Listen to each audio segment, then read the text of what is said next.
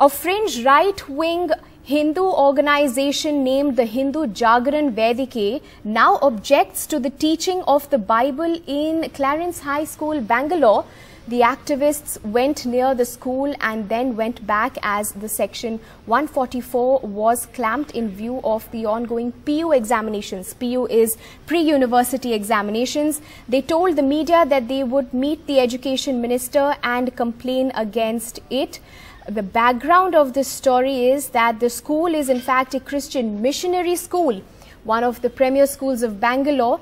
On the application form, it is written that the Bible will be taught to all, as it has been the practice in the school since its inception. Let's listen in to what the principal and the member from that group has had to say. We are aware that some people in society are upset about one of the policies of our school. We are a peace-loving and law-abiding school. We have consulted with our advocates in this matter and we will follow their advice in keeping with the law of the land. We will not break the law of the land. That is our affirmation. For 100 years we are here and we will continue to be a society-building school. I am not commenting on any question. Let our advisors tell us and we will issue a press statement. I am sorry, no comment on that. पहले से होने से वो कानूनन होता है ऐसे तो नहीं है, और इसके लिए भारत का स्कूल या भारत का कोई भी एजुकेशन सिस्टम वो संविधान के आधार पर चलना चाहिए और भारत के एजुकेशन एक्ट के अनुसार चलना चाहिए। यहाँ पर आप किसी बच्चे को कह रहे हैं कि नहीं आपको बाइबल पढ़ने के लिए मिलेगा या बाइबल आप पढ़ना है, तो फिर वहाँ पर जो एडमिशन दे रहे हैं वो अन्य धर्मीय बच्चों को क्यों दे रहे हैं? आपका ईसाई स्कूल है, वो ईसाइयों के है तो ईसाइयों के लिए रखिए। तो ये छोटे बच्चों के मन को प्रभावित करके उनको कन्वर्जन के जाल में लाने के लिए जो प्रयास चल रहा है, इसके लिए हमारा यहाँ पर इसका विरोध है। जैसे हिजाब के बारे में यहाँ पर बात हुई, तो आपका धर्म जो है वो स्कूल में नहीं लाना चाहिए। स्कूल जो है वो एजुकेशन के लिए है। I'm joined by my colleague Nihal at the moment for more on this story from Bangalore. Nihal, thanks for joining us on this story. What is the issue really? Let's begin with that. See, some fringe right-wing Hindu organizations have recently been attacking several organizations and several other setups. As you are aware that recently they had the same organization had called for the boycott of halal meat, but the people of Karnataka defeated this call. They stood together and there was no boycott of halal meat. Now they have come out with this idea of boycotting, of raising questions on the school that has been functioning here for the last over 110 years.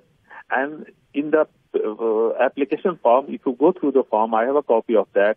It is clearly written that this school expresses good values among children so that they could build the nation, they could build India, but they do it through the teachings of Bible, and Bible is mandatory. They have also made it clear in the application form that those parents as well as children who don't agree for this, they should not apply. It is very clearly written. It is one of the prestigious schools of this city. But now this issue has come up. They wanted to go to the school, but section 144 is clamped over there because the PU exams are going on. That's why they returned back.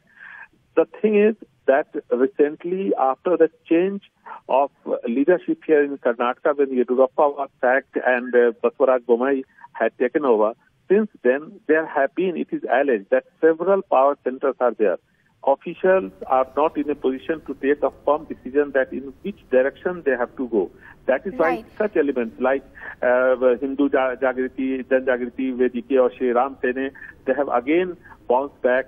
You must recall that almost 10-12 years back when a pub was attacked in Bangalore, at that time Yedurappa had taken a firm stand and all these organizations were, grip over all these organizations were tightened. And Nihal, Nihal, if I can just interrupt to also ask you that this is not the first such communal tension in Karnataka, a series of communal tensions in the state ahead of elections. Yes, this is how it is being connected with that, and even the BJP leadership has to take a call on this because police officers even the other civil administrative officers, they are unable to take a decision because what I told you earlier, there are several power centers.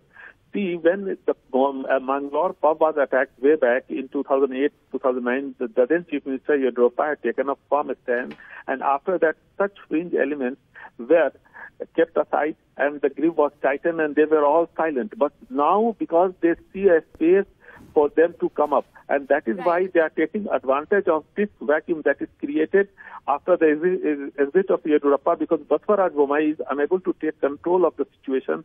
His control over the administrative setup, it seems, is not so strong as it used to be under the rule of Yediyurappa. That is why some organizations come out, they make some statements. They I'm Nihal, thank you very much.